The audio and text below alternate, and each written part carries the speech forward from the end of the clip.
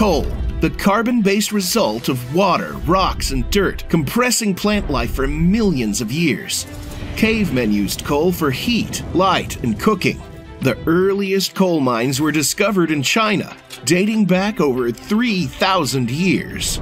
The use of coal exploded in the mid-1700s during the Industrial Revolution.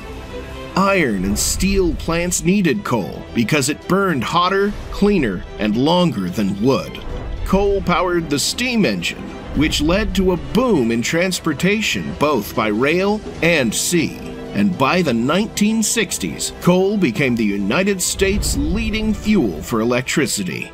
Coal is non-renewable and has contributed to increased carbon dioxide emissions and global warming. Although efforts have been made to slow its consumption, coal still fuels nearly 30% of the world's energy.